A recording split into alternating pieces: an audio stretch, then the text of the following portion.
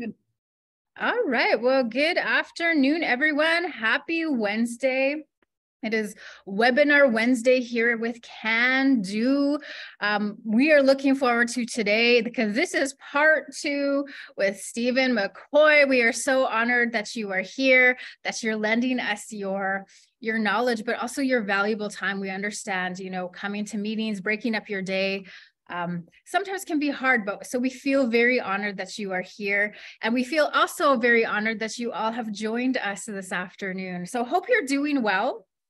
I know we're just coming off of a full moon. Grandmother Moon was out on Saturday evening, and there was that really powerful energy. Sometimes the emotions can be, like more so during the full moon.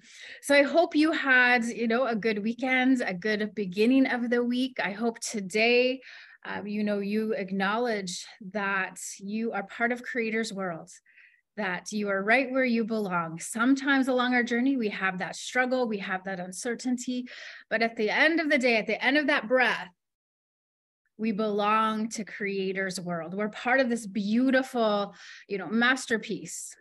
We're part of this web of life. We're just a mere strand, but we are surrounded by all of our relations, all of our relatives, the animals, the plants, the waters, beautiful Mother Earth. So we just give thanks. Before we get started, I think it's always important to just take that moment to take that gratitude from the heart center, from that heart space, and just give thanks for a couple of things in your life, food, clothing, shelter, friendship, but maybe get a little specific. I woke up this morning very tired, but when I went outside, the sun was shining. And right there, Creator's meeting me for another day. Creator meets us, when that sun rises in the east. So give thanks, and we just honor Creator in all that we do. So welcome. So this is part 2 with Stephen McCoy. Last week, he talked about starting a business, and there was, if you missed that session, I would highly recommend, because there was a lot. It was packed full with a lot of information, a lot of good knowledge. And so even if you have a business, for someone like myself, I already have a business established, this presentation, this webinar was so beneficial. It just reminded me of things. It gave me some tangible pieces that I wanted to work on. So regardless of where you are in that journey of entrepreneurship, this is an amazing webinar. So this is part 2. So we're going to explain Stephen is going to explain the importance of developing business plans and examining the main elements that go into the design of a business. So it will also explain how to gauge the potential success and risks of business, and invest the prospective target audience, market size, competition, and the ability to secure a portion in the marketplace. So, I always say that, we belong in Creator's world. Whatever we hold in our heart, those dreams and those, plans that we have belong in Creator's world. But we also have to put in the effort. We also have to do the research. We have to, build the capacity for our own business in our own selves, perhaps in our own nation and organizations, so that we can show up the best way in Creator's world. So a little bit, before I pass this virtual mic, a little bit about our guest speaker. He is an Ojibwe member of the Garden River First Nation and is a lifelong resident from the city of Sault Ste. Marie, Ontario. He is the member of Mukwa Bear Clan. He is the CEO and founder of Gencity Inc, which evolved from his own part-time consulting business he started in 2012. Then he rebranded his business into Gencity Consulting in 2018, which he recently incorporated into Gencity Inc. in 2022. I think that this is remarkable, and congratulations. Gencity was awarded Indigenous Business of the Year in 2021. That is exceptional, from the Sault Ste. Marie Chamber of Commerce. That is a great, I bet that's a great story to share and to hear about. So Mr. McCoy specializes in marketing, communications, consulting, public speaking, events management, Indigenous liaison. So in addition, as if that wasn't enough, he is a journalistic writer who highlights Indigenous leaders in business and entrepreneurship across Canada. And he works with various First Nation communities, associations, politicians, nonprofits, organizations, and large private corporations. Okay, so this guy's bringing a lot of wealth and knowledge, and I'd say expertise to the table today. Again, we're honored that you are here. I thank you so much, and feel free to use that chat box. Put in any questions that you might have along the way, because there will be opportunity for you to have the discussion with our guest speaker today. So Stephen, the floor is yours. Welcome.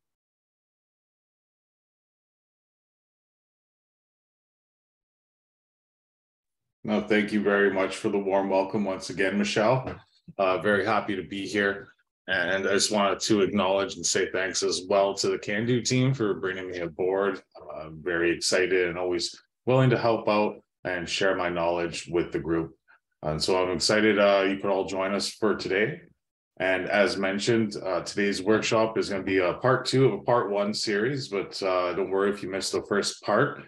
This is kind of, you can also just participate in this workshop, and you don't need all the elements from the first workshop to catch on what's going on here. It's going to be about 40 to 45 minutes in length, and we'll have some Q&A time at the end as well. So I do ask, if you do have some questions along the way, just please jot them down and make note for the end of the presentation to ask those. So again, here's a bit more about myself as well and who I am. We already explained Gencity as my business currently. That's my main operating business where I do most of my work through.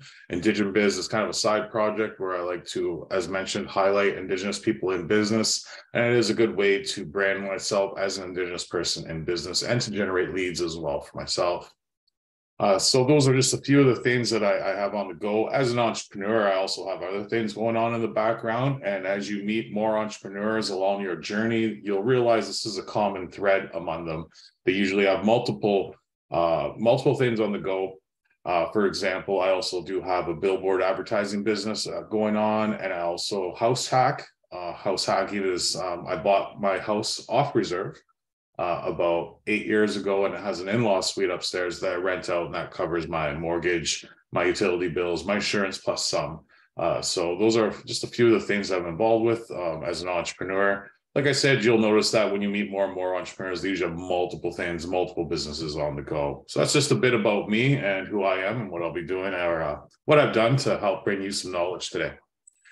Quick recap of what we went over. As Michelle mentioned, the 3 topics I touched on in last workshop was a self-assessment about what it's like to be an entrepreneur. So I threw a lot of stats at everybody. Some of the main stats that stuck out to people, I think, were the stat about only 35% of businesses survive to see year 5, and 20% of businesses do fail within the first year of opening their doors.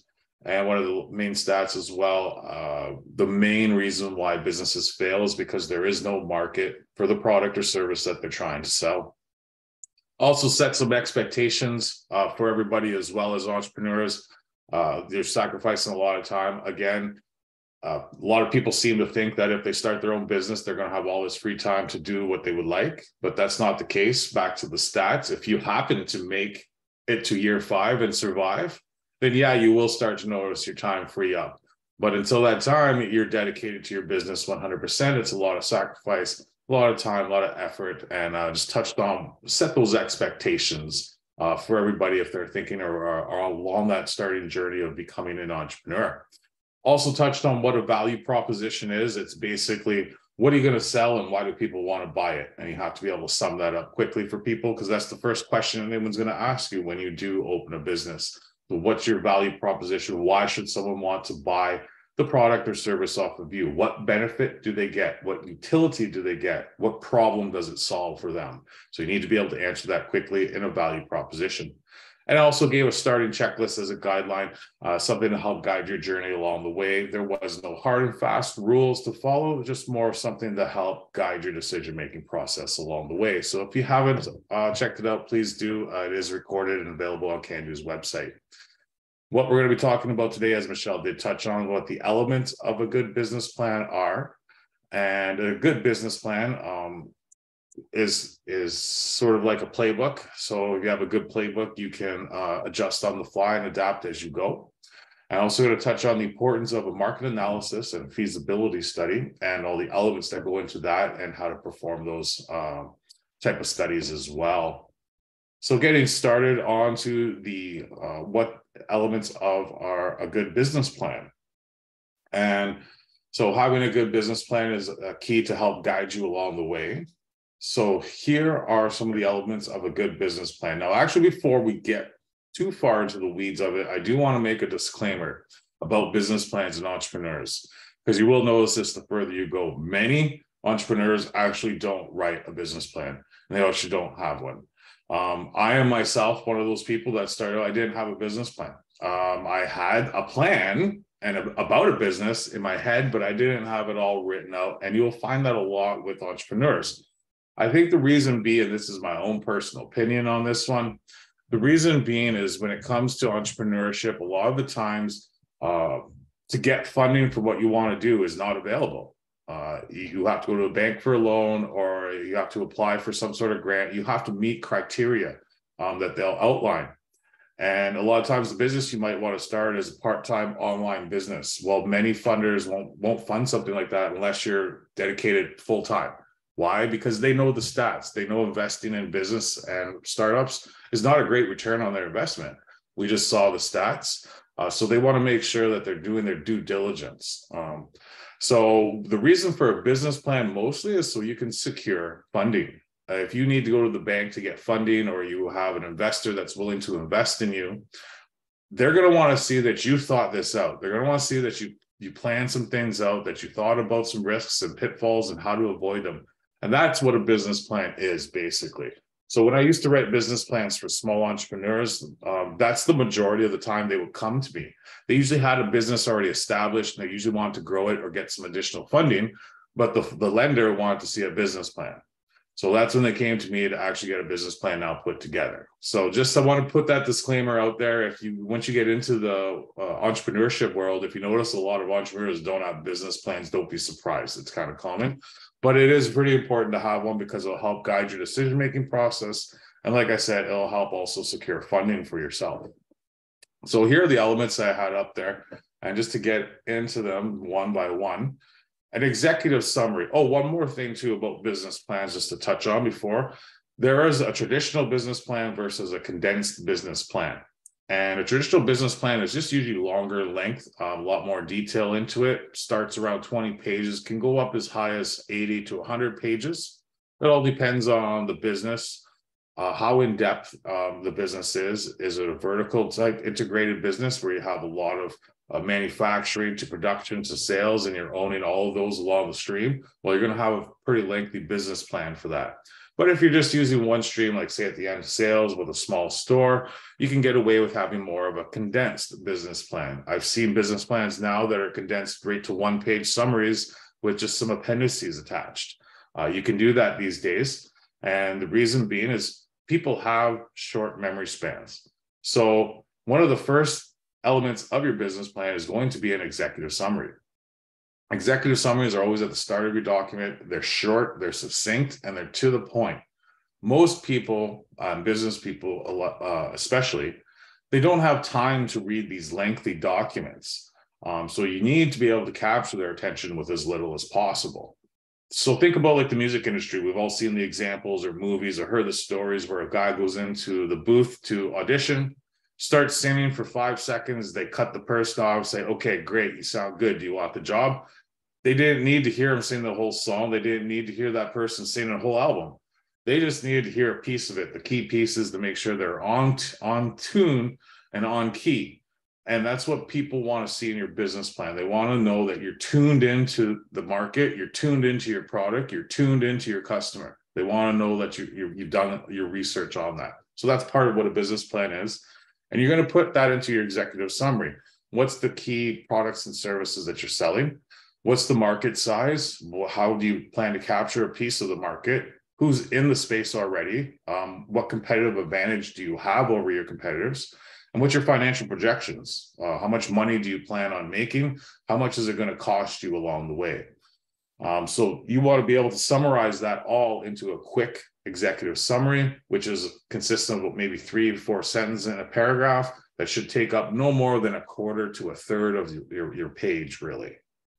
So that's an executive summary. It's a pretty key point and element that captures the attention of your readers of what your document is and what the key elements of your business is and why it's going to be beneficial for the marketplace. So products and services, this one's pretty straight up. What are you going to sell? What is it? Is it a product? Is it a service? Is it a mix of both? Under this section of your business plan, you want to include your offerings. You want to explain your line of offerings, what the benefits those products or services offer to your target market, and what problems do they solve. Those are key. Again, back to the first workshop when we talked about the number one reason why businesses fail, which is there is no market or there's no demand for what it is that they want to sell.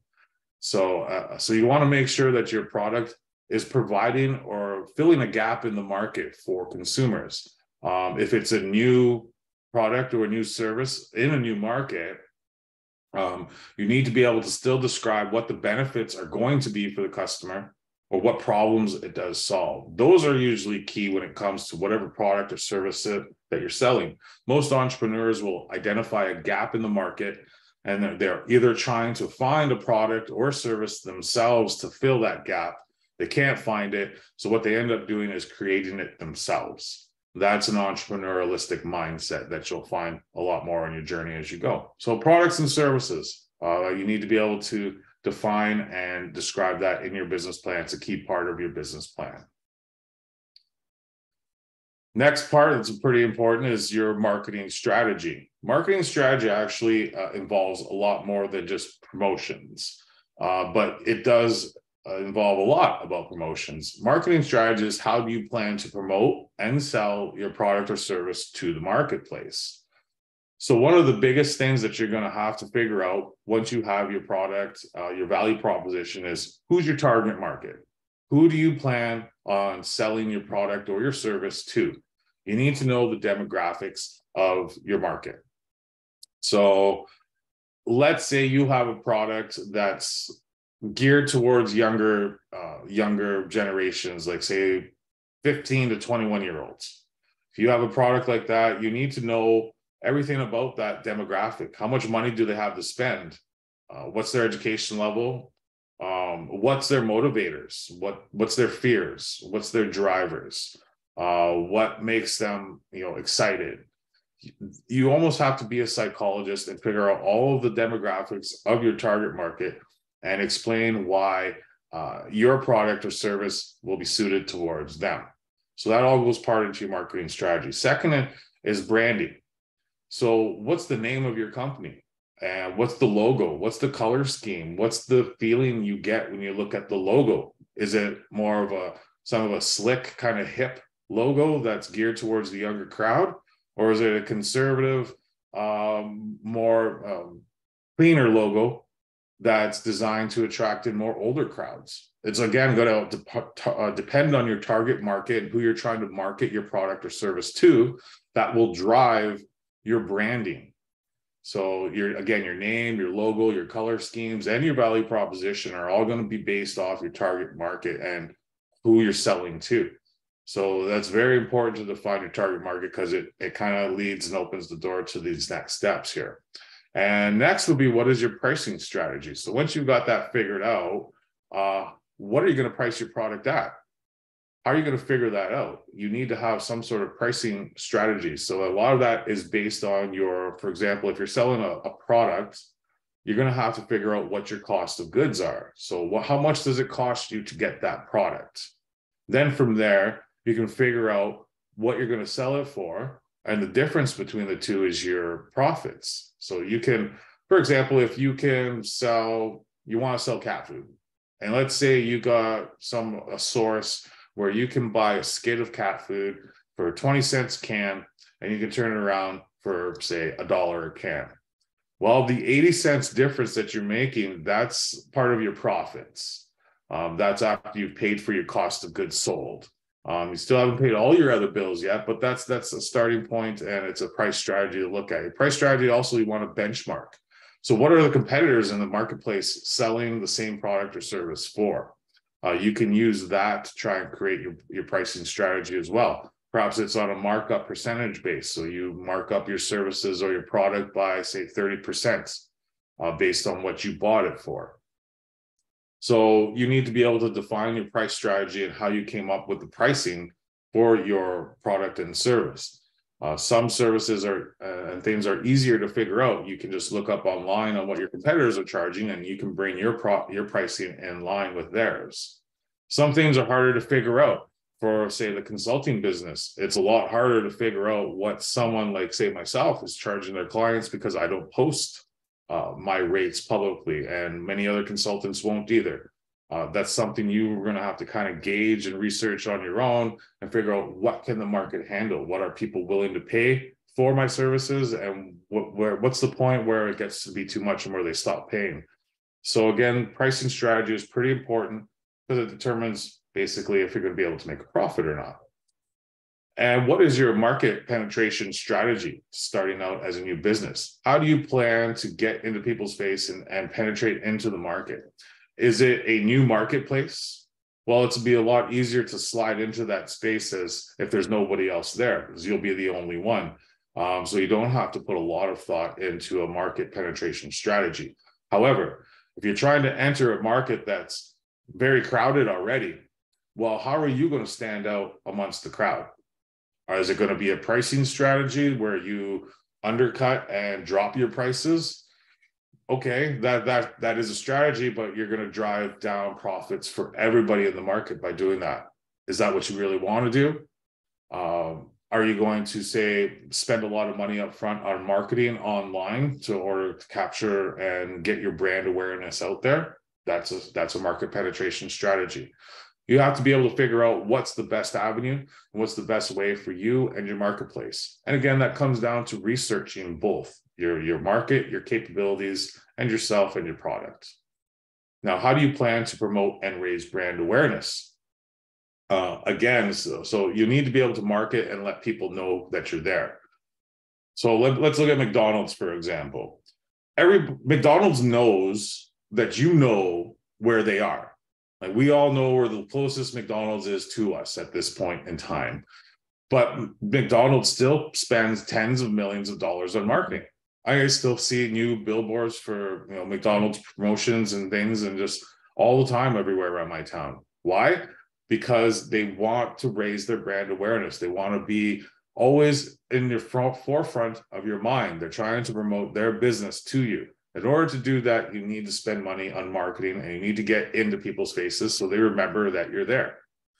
So how do you plan to promote your business? Are you going to be using a mix of traditional and new marketing mediums? So say TV ads and online ads. Are you going to be all specifically maybe traditional marketing, say radio ads and billboards? Or is it going to be all online digital marketing that you want to do, website, social media, and Google ads? It all depends, and that's something that you'll need to figure out. But it all goes into how are you going to promote and raise your brand awareness. And finally, where will you be selling your product? Are you selling a physical product and have a physical storefront?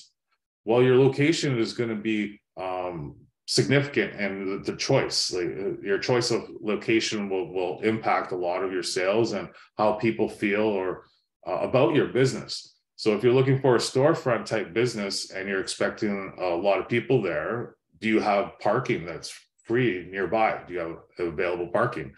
Is it easy to get in and out of your business? Is it on a high traffic area or a low traffic area? These will all affect your sales and your product. Are you going to be just strictly online? Are you going to have, if you're going to have a website, who's going to build your website? Are you going to do it yourself? Do you know all the elements that go into selling online? And if you are going to be selling online, again, who is your target market? Is it going to be just people in Canada? Is it going to be people across Canada and the US? Is it going to be people across the world? Which countries are you planning on selling your product to? Again, that's knowing your target market and how you're going to be reaching them.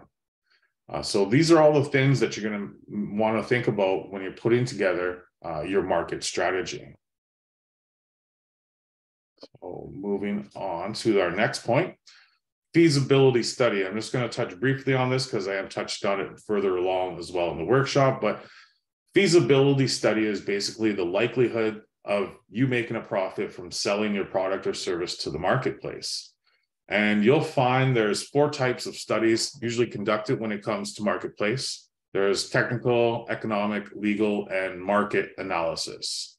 And for the purpose of our workshop and for my specialization, we're just going to focus on the market feasibility studies at the moment. But do realize you do have other options out there. So the technical one usually assesses a company's capabilities to execute on a large project.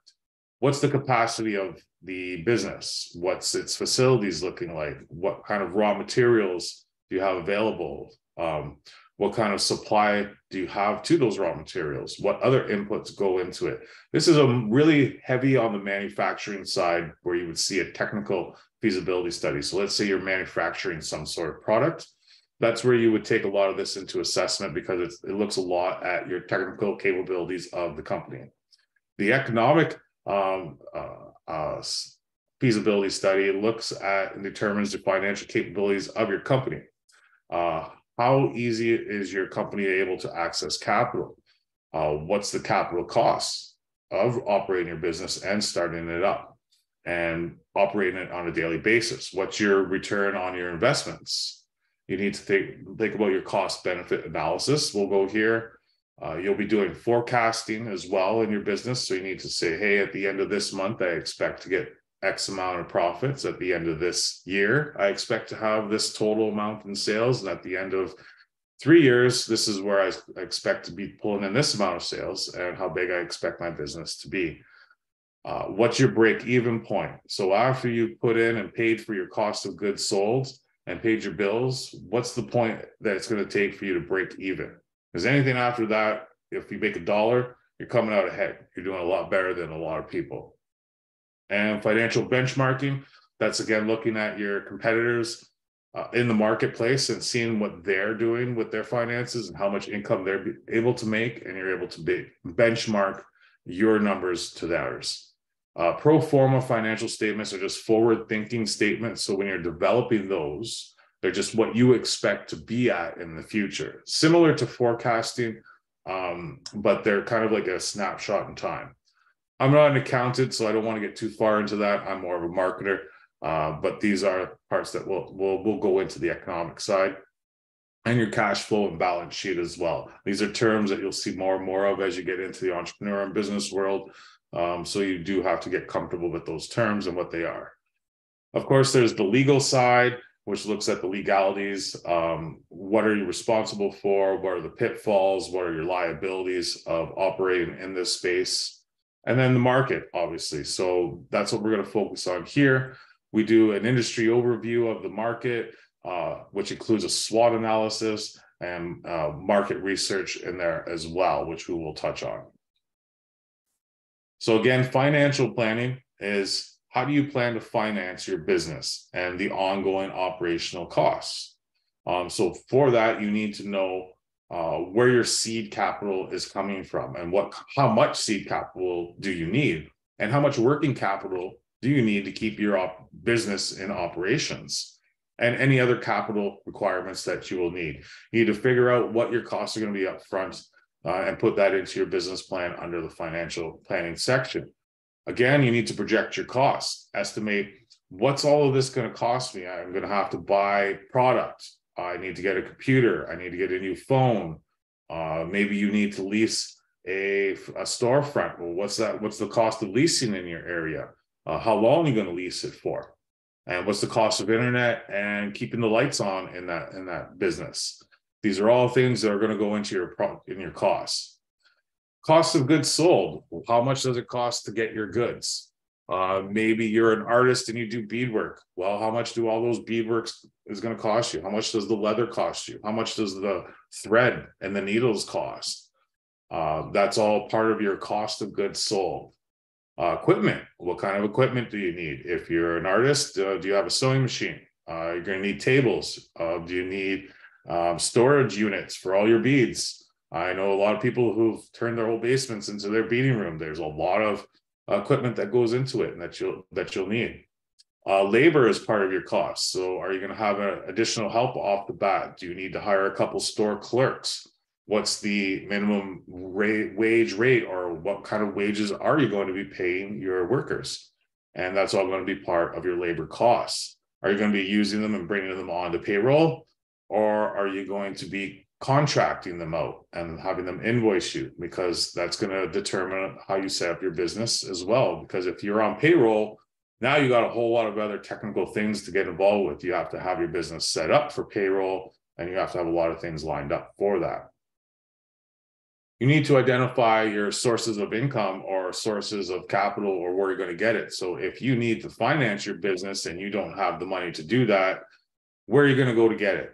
You're going to go to the banks? Are you going to pull it out of your own personal bank accounts or savings? Are you going to turn to family and friends? Do you have a line on some grants or possible funding there? Or do you have an angel investor that wants to invest in you? Is it going to be, it's usually a combination of all of these as well. So, but you need to figure out where you're going to get the money to finance your operations and your startup. And again, you need to project your expected revenues and profits. So again, know the difference between what a revenue and a profit is. When people say, hey, my business made $1 million in revenues, my first reaction is like, that's great. What'd you make in profit? And then you'll see sometimes people will be like, oh, I lost like 50 grand.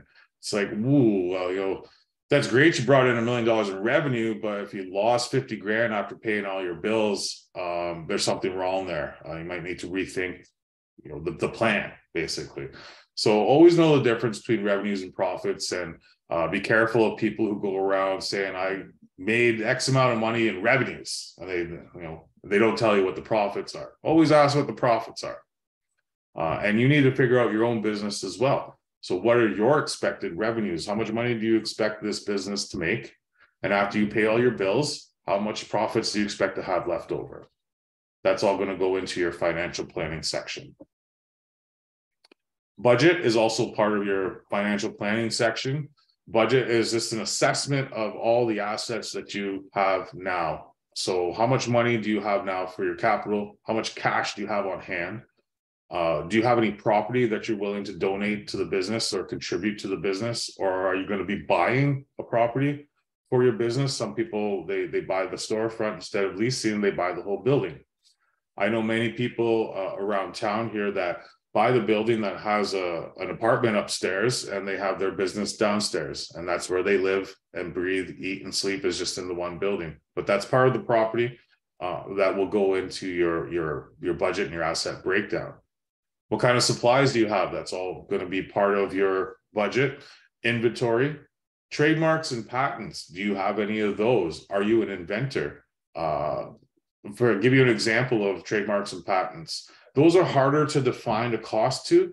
It's more subjective to put a cost, but there is a benefit of having trademarks and patents, and you will see these in people's financial papers, where they say, hey, we have a trademark on this and we consider it to be worth $50,000. But for example, Indigenous Business, the logo that you see down there, I have a registered trademark on that. And I came up with that logo and that design, that name, probably about 4 years ago, and started the whole process of getting it a registered trademark in Canada for it. And I actually had to enforce that trademark just recently. I recently had a gentleman who was following me online for a long time. I noticed he started to use my hashtag, Indigenous Biz hashtag. And then sure enough, not too long, within about a year of him doing that, he launched his own business that was very similar to mine. Same name almost, same logo, same design, same concepts, and offering the same types of services. And he did not speak with me, yet he knew who I was. He was following me, didn't speak with me at all, didn't ask or anything, or didn't want to partner up, just wanted to try and take it and undercut it.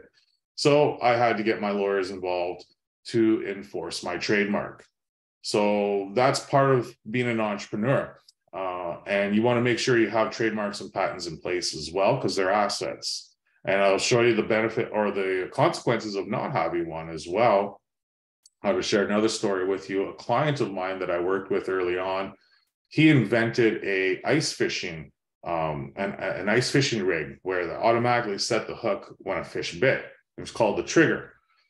And the moment I saw this product that he invented, I was like, wow, because I automatically seen the benefit. First thing I asked, I was like, okay, it's like, do you have a patent on it? And he's like, well, I started the patent process, but I didn't finish it. And then it expired. So now it's open now. So he didn't capitalize and utilize to get the patent. So we still went ahead and I still helped him with the idea, but there was no way to protect himself. That's an open patent on the market that anyone else can easily replicate. And there's no way for him to stop or enforce it. So patents and trademarks, they're especially important, especially if you're a creative native and you come up with a lot of cool things. You want to make sure you understand how to get trademarks and patents as well, because they're assets. And as well, investments. Maybe your business has investments. That's usually for a larger type company where they have so much cash that they start making investments, but we're probably not going to be there yet. But it is an asset. Again, projected income and expenses go here. You need to know your profits versus your revenues, and it involves estimating and what percentage of the market do you expect to get. So you need to know your market sizes. So a lot of people are going to want to see this in their finances and budgets when it comes to market size, which we'll also touch in a minute. I'll just wait till we get to market size, I think, to finish about the rest of the finances. But these are a lot of the things you want to think about for when you're coming up with your budget and your financial planning. So those are the main elements that go into a business plan. Those are the main things you'll find. You'll find sometimes more stuff in business plans, but those are some key elements that you'll find in most business plans. So moving on, we want to look at, say, doing marketing and feasibility studies. And I know we're getting short for time, but this will be a little bit shorter here on this, I swear. So market size. Market size is important to determine, because you need to know the market that you're planning on entering. Is it a new market? If it's a new market, it's going to be a lot harder to find stats on, say, the size. And you might have to do a lot of primary research of surveying and whatnot, and doing a lot of investigating on your own to figure out what the possible market size is.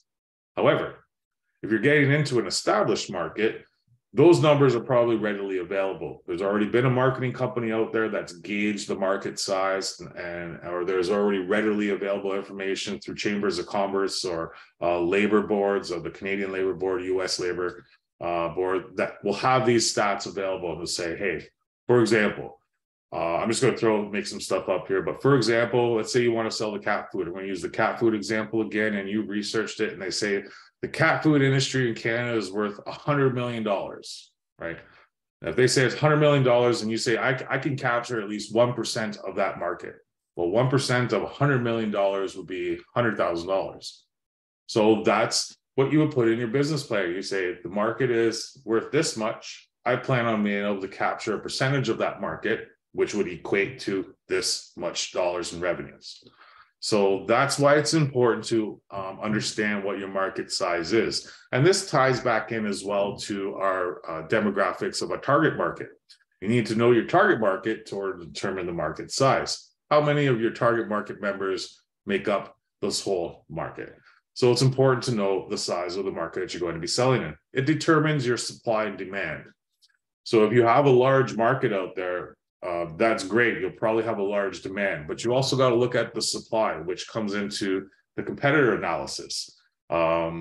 So if you have a large market and you've proven that there's a large demand, that's great. But how many players are in the space already? And that comes down now to leading into the next part of doing your feasibility studies is you need to have a competition analysis done. You need to know how many other players are already in the same market, selling the same services or products that you are. And this comes down, you want to know and include direct competition versus indirect competition. Well, what is that? So for example, let's say you want to sell bottled water. Bottled water and other people who are selling bottled water in that same market would be your direct competition. Bottled water versus bottled water. However, if your indirect competition would include pops, juices, chocolate milks, energy beverages, all the other things that people could have as a beverage instead.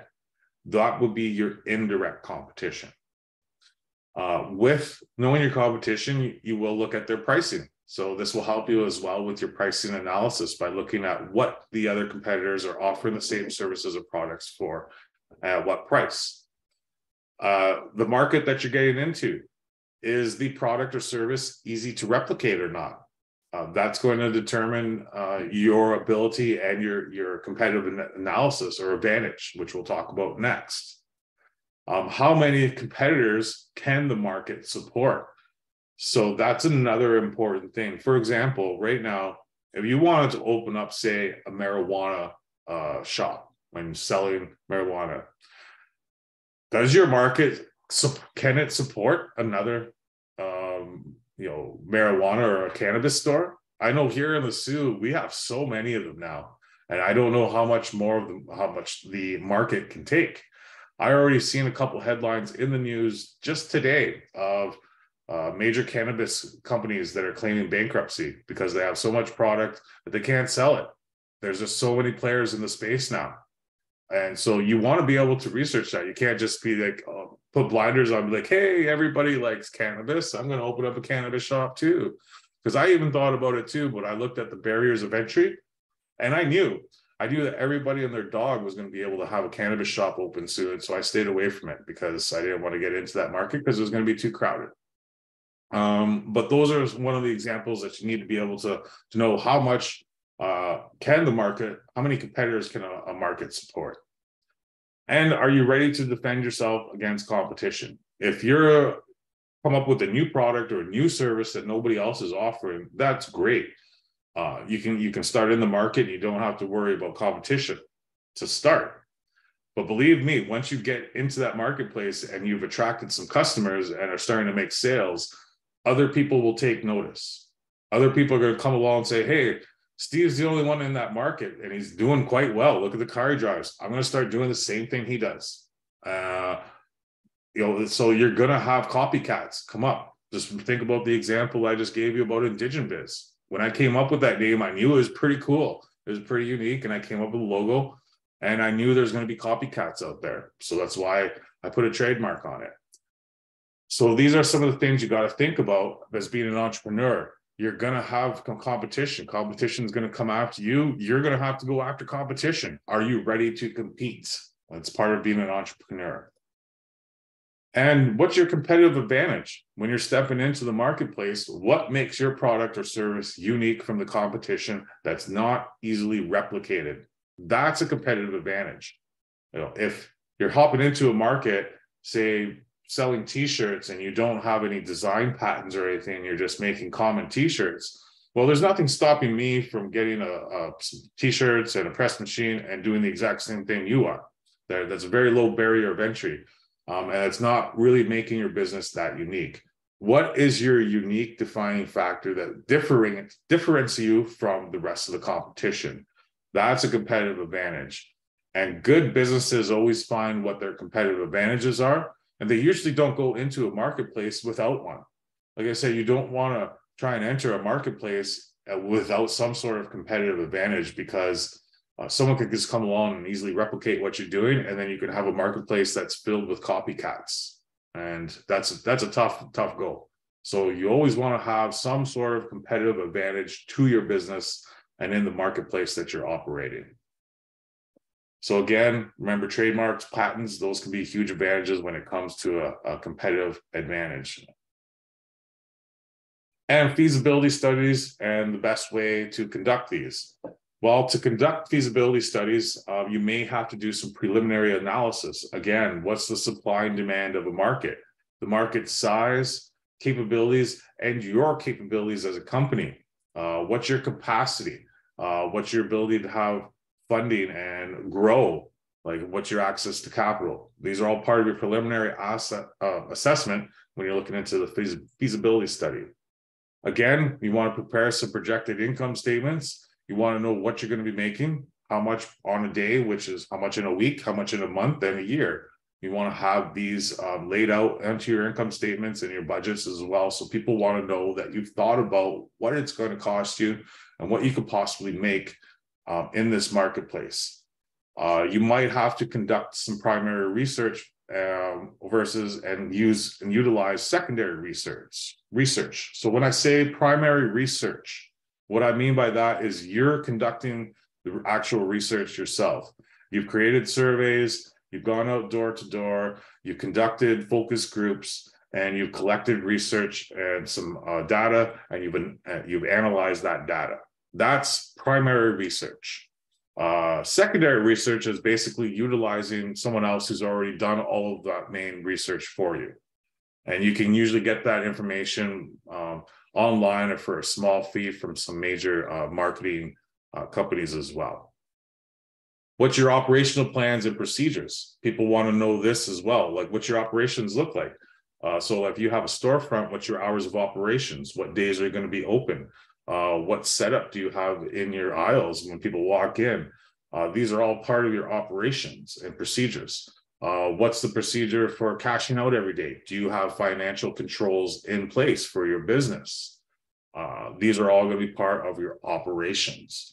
So people want to know that you thought about all aspects of your operations as well, and you need to put that and conduct that into your feasibility study. Again, balance sheets, assets versus liabilities is basically what's good income, what's bringing you in money, and what's worth value versus what's a liability, what's costing you money, how many invoices do you have to pay, what's your labor costs, what's your cost of goods sold. To do feasibility studies, I always recommend people utilize the software that's out there these days as well. So there's a lot of project management software that can really help keep you on track, especially if you're doing major construction projects per se. And even with that, if you're in, say, sales, you want to be able to manage the customers you speak with. So Salesforce is an example of a software program you would use to manage your customers. So every time you talk with a customer, you make notes of who that customer is, what their business is, what their interests are. Do they have kids? Do they have a wife? And you can make notes. So when you follow up with them again in 6 months, you can go back into your Salesforce software, pull up their customer's name, and boom, you can have everything you've talked to them about, what their interests are right there in front of you, which is a key point when you're a salesperson. So make sure you're utilizing any software to help you along the way as well. And you want to involve all the appropriate stakeholders. So how many do you have business partners? Do you have employees that are, say, family? Like, are you going to have your son or daughter or your wife help you in the store or help you with your business? Well, you want to include them as part of your feasibility study and make sure they're included in your decision-making process as well. So feasibility study is basically doing your own due diligence. It's your homework. It's being able to say, I've researched the market, I've researched my capabilities, I've researched the competition, I've come up with some financial projections of what I could possibly make. And then with all of that data collected, that's when you can make a no or a no-go or a no-go decision. Maybe you look at all the data and say, hey, I don't really want to open a restaurant anymore because the market doesn't really support it. And getting into a restaurant is a low profits. And I'll be working all the time on the weekends and evenings. And that's not necessarily where I want to be. So you want to make sure you're taking everything in. That's the point of a feasibility study, is that you're taking all this data, analyzing it, and then making a go, no-go decision about your business or the new direction that your business wants to go. So I know we're getting to the end, and so that's what I have for you today. So I wanted to wrap that up. I know it was, again, a lot of info thrown at you, but I think it's some important info if you're at the starting stages of your business and you're trying to put together some plans and research whether or not you have a feasible business. These are the elements that you're going to want to have. And if you're looking to get funding, you want to have a business plan, and you're going to need to include those elements. So I'll open it up for a question, any Q&A, and please, there's my contact info there as well. If you're not on LinkedIn, it's a great marketing or a networking tool to market yourself. So please get on LinkedIn as well. Awesome. So thank you so much. I know Ken has a question in the chat box, but I have, this goes back to the presentation earlier on, because right away, like I wondered, when you talked about business plan, I remember I wrote one 14 years ago. Like I'd actually have to go get it and like blow the dust off it. So it's that old. So what would you recommend? Like how should we be updating our business plan? Like thoughts on that? Yeah, the standard benchmarking for updating your business plan is actually yearly. Even more so sometimes. So some people will go back and look at, your business plan. That's something I should have mentioned. So thanks for bringing that up, Michelle. Your business plan should actually be a working document. So you don't want to get stuck in the thing like, hey, I made this business plan last year and this is what I have to do to follow. It's like, no, being an entrepreneur is very fluid. Things change. Your decision-making process might change with new information you get along the way, which is all going to affect how you want to run your business. So your business plan should be a working document, a fluid document that you want to be looking at, reviewing at least once a year if you're utilizing it. But again, remember, I did make that disclaimer. You'll find a lot of entrepreneurs who don't use a business plan or don't have one. So it all depends on what your needs are as a business. Like I said, most businesses, if you need to secure funding, they're going to want to see some sort of business plan. Awesome.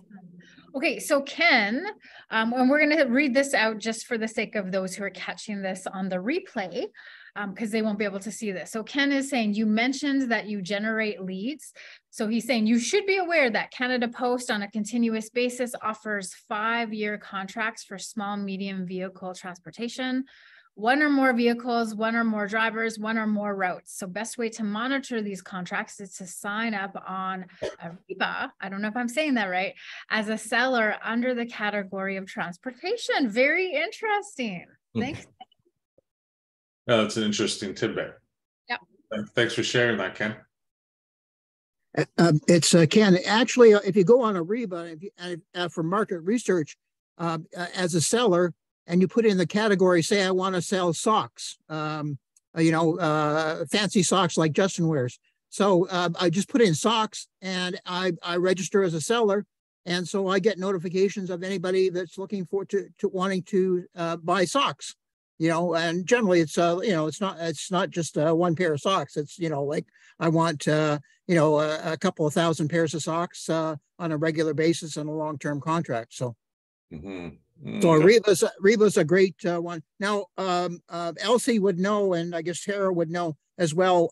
Canada Post is hoping to make a presentation on some of its offerings and some of its plans in the future. I'm not sure when that's coming up, but hopefully Tara and Elsie may have more information on that. But so the Ariba is a great, and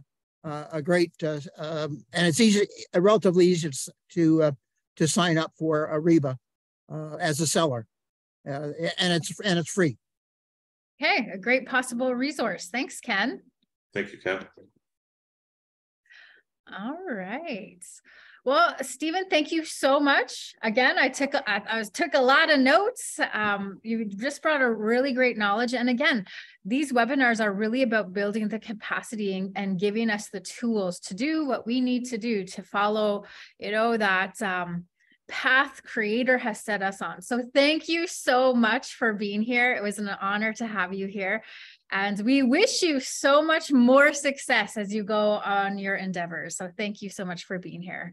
And everyone else, We're honored that you showed up on it's a hot day here in the Mishkwanakwet sky again. So I don't know where you are at, but I hope you are able to enjoy the sunshine, whether that's literal or metaphorical in your world. You know, take a moment and notice that sun and notice the goodness of Creator. So we'll see you again. Be well. Take care. Well, everybody. Take care.